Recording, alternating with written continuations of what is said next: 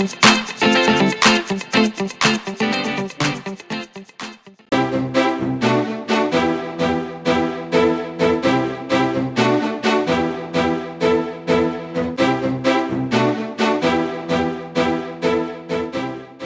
finally ramped up the performance on the Rebel, including an increase to 19 autofocus areas from 9, and now it's quite good. While it takes a surprisingly long time to power on, focus and shoot, 0.9 second, it's competitively fast for everything else. It takes 0.3 second to focus and shoot in both bright and dim light, though in darker conditions, lower than typical living room light, it takes a lot longer to focus. It also takes 0.3 second for 2 sequential JPEG or RAW shots. 2 sequential shots with flash increases to 1.2 seconds.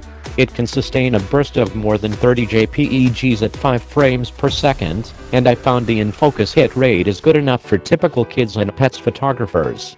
The raw continuous shooting is a little more disappointing. It's really fast for 6 shots, 6 FPS, and then tanks down to about 2.4 FPS. However, you can continue shooting at that slower speed for more than 30 shots. It doesn't simply stop. Live view, using the LCD rather than the viewfinder, performance is better than previous Rebels, but it's still slow.